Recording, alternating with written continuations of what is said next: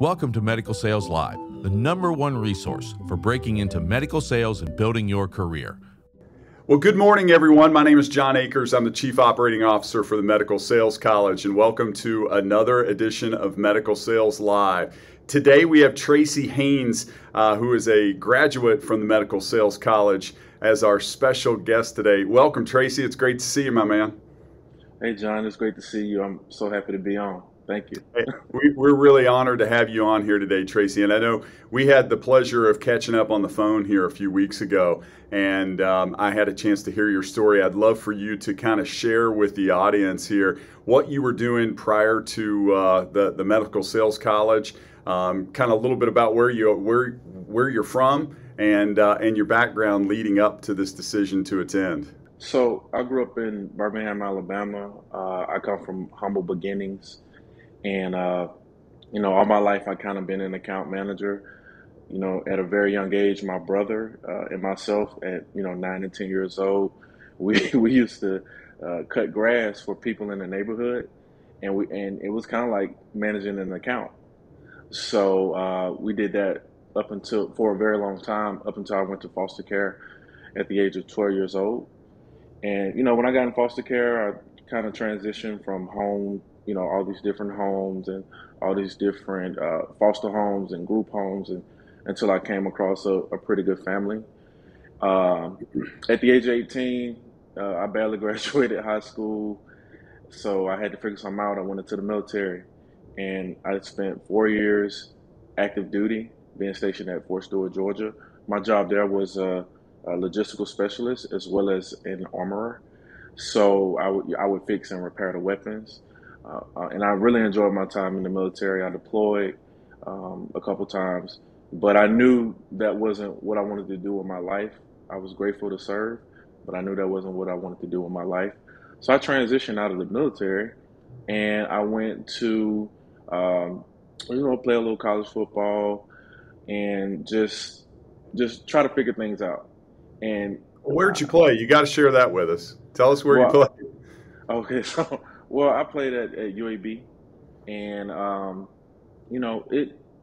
it just wasn't really fulfilling. And then I was back in Birmingham, where I was from, so where a lot of the turmoil I had experienced as a child. It just wasn't really, I would say, fitting for me. So I transitioned to Tallahassee Community College, where I enrolled in a finance program and got my associates. And then I transferred to FAMU, where I got my bachelor's degree in psychology. So after transferring to FAMU, I ended up moving to Houston with my wife, where she accepted a job as an RN in Houston. And I also worked at the county as a researcher and just doing a lot of different jobs. So I was really trying to find myself. So, as you tell that story, Tracy, there's several things that really permeate my soul when I hear that. Number one is there's a hustle factor, right? Yes, sir. You talk about being an account manager and how even at a young age you were cutting lawns and you were really trying to hustle to get by and to make it. The other thing is that you've always had a vision. It's clear in your story, when you talk about, from going to the military to, playing ball at UAB and then going down to Tallahassee and getting a job and working and so forth. You've had this vision of success and career growth all along, whether that was intentional or unintentional. You have certainly had that and displayed that. I mean, that's been down in your soul. Tell us a little bit more about what happened after, you guys moved down to Texas. Okay, yes, sir. So when I moved to Texas, I was trying to find myself and just find what I was passionate about. So I would take this job and that job, and I think a lot of veterans experience that when you leave the military. It's hard to land on your feet and find something that you're really passionate about, and that's what I was experiencing. So I so happened to see an ad about the Medical Sales College online, and I decided to just click on it and see what it had to offer. So I clicked on it and I read it, and I noticed, certain things about the money and about what you do. So I decided to just, see what it was about. At least I could sit in on a call. And I decided to sit in on a call. And I was at the I think I told you this story. I was at the VA listening to Mr. Jim because he gave a presentation on what the medical sales college would entail. And it just seemed like it was a perfect fit. That's fantastic. Well, I do want to say thank you for your service as well, for all of your dedication and that all that you've given to our country and to each of us watching here today. And so, as you watch that, that or listen to, that webinar with our CEO Jim Rogers, tell us, was there something that inspired you, or was there an epiphany that you said, "Hey, I'm going to take this chance and enroll"? Tell us about your decision and how you got to that point of saying yes to the Medical Sales College. Well, Mr. Jim has a way of just firing people up. He's very inspirational. Reminds me of some of my coaches growing up. Just got away with words, and I left that meeting feeling very inspired. It was medical sales was a challenge, something I had never heard of to that point. But I left that meeting feeling very inspired by him and his passion for the medical field and sales and growth and what you can do with your career and how far along you can come. So, his passion kind of just permeated to me. And that's what I really took away from that meeting. Well, that's fantastic. Tell us about, obviously the decision to come to MSC is a big one, right? Both in time and in financial resources, right? So talk to us a little bit about how you were able to, justify that with yourself, with your family, and make that work. Well, I was at the county, and what I didn't want to do is be in a position to where I was at a place where I wouldn't grow. And I think as a salesman, you have to constantly grow and constantly develop. And that kind of suits my personality. So while I was at the county, I viewed my situation as a researcher. I was in-house. I was doing brain research, but I didn't see myself expanding from that position. So, the justification to take on the medical sales college courses were to challenge myself to not only grow and learn more about what I know about the brain, but also about the aspects of the orthopedic field and different aspects in the medical field. So I decided to enroll, and the justification was to grow and learn and develop myself. And I always looked at it as if, hey, if this doesn't work out, then I learned a lot about something that I had never even heard of before. First off, I want to say we had wonderful instructors. Jessica Norton specifically, she was very savvy. I mean, she was so passionate about sales and finding solutions, and you could just see the fire in her eyes. And people like Miss Liz Tendorf, she had a really great way of breaking things down to like almost dummy style. The professional development course with Mr. Scott Bender was amazing. He showed us how to not only manage our LinkedIn, but also how to look like a salesperson, to act like a salesperson, to talk like a salesperson, what to expect.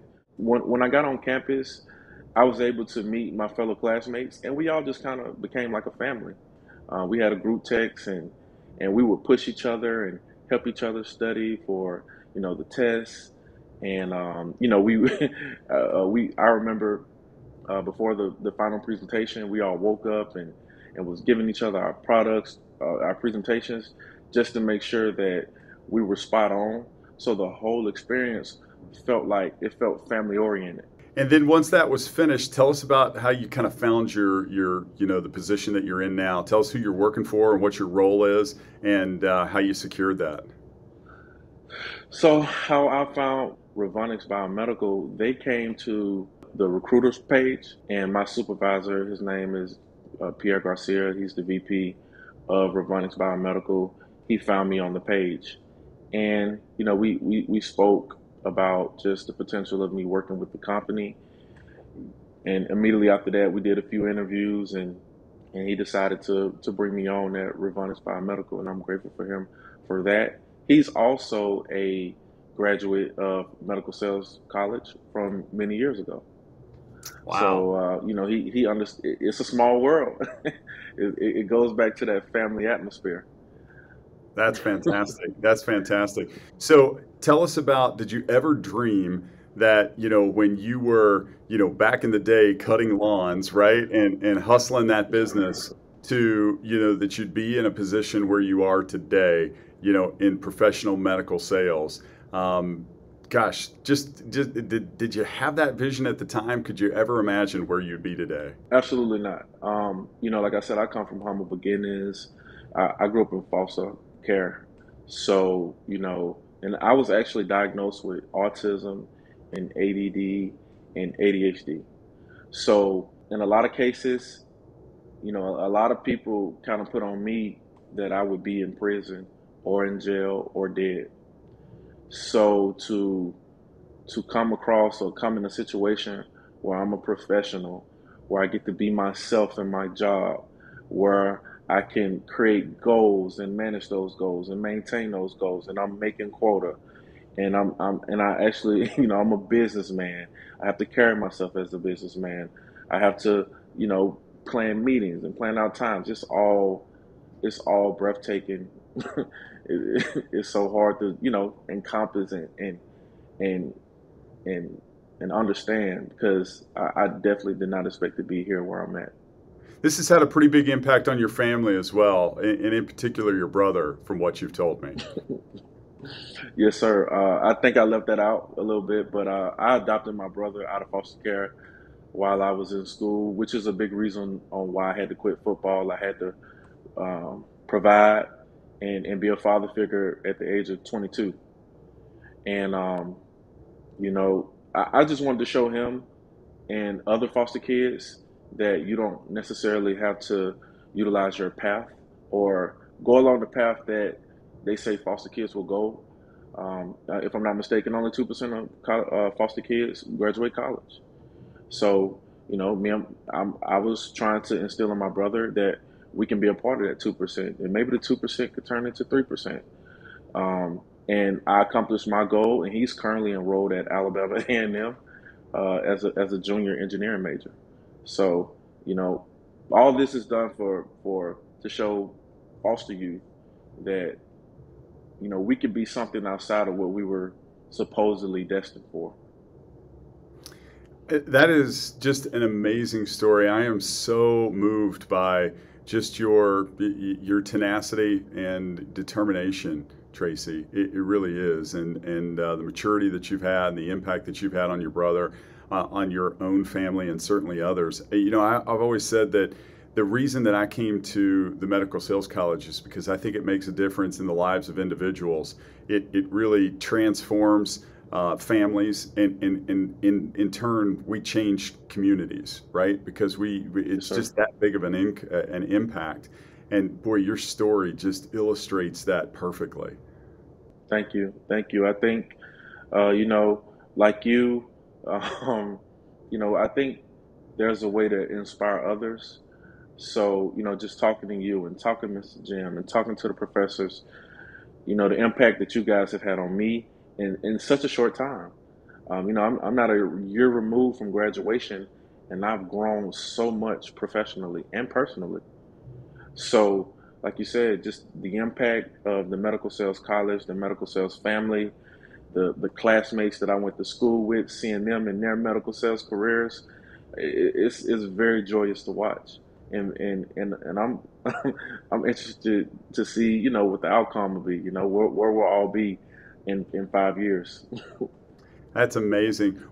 So if somebody was considering the medical sales college and wanted your opinion and your coaching, what would you say to them? I would say just trust your heart. A lot of people would look at ads online as challenging, as, is this real? Is this superficial? You know, a lot of places online kind of sell very superficial things that may or may not be true. But when I clicked on the page and I talked to Mr. Jim, and listening to him, I had to trust my heart. And and and in order for me to trust my heart, I had to, you know, just envision something greater for myself. And I'm so happy I trusted my heart. And that's what I would tell to anybody that wants to get into this field. You have to trust your heart. You have to be focused, and you have to be hungry. And if you have a vision for yourself, if your vision is greater than anything that you've ever imagined, then you have to go after it every day. Every day, go after it. So that would be my advice. Wow, Tracy, thank you so much for inspiring us. And we certainly are here to support you as you grow in your career. And do not hesitate if we can help in any way as you move forward. That family continues, and we're here to support you as well as our fellow graduates from the Medical Sales College. Thank you so much for sharing your story. It takes a lot of courage to be, you know, as open and as candid as what you've been. Your success is just in its infancy. It's in its beginning. We look forward to having you back as you grow and mature in your career. Mr. John, you don't understand how how big of a help you've been to me, and giving me gems and jewels over the past few weeks of kind of getting to know each other. So thank you, and thank Mr. Jim and Mr. Scott. You guys shared your vision with the world, and I was just one of the few people who was affected by you guys' vision. So you guys are doing a great job. You know, hopefully I can continue the relationship. Absolutely. Thank you, Tracy. And that blessing flows both ways, my friend. We truly are thankful for you and for touching us all. And we're here for you as we move forward as well. Thank you so much for being on today. We're anxious to share your story, and we wish you the best of success as we move forward, my friend. Thanks for tuning in to Medical Sales Live. Remember to like and subscribe to this channel for the latest in all things medical sales.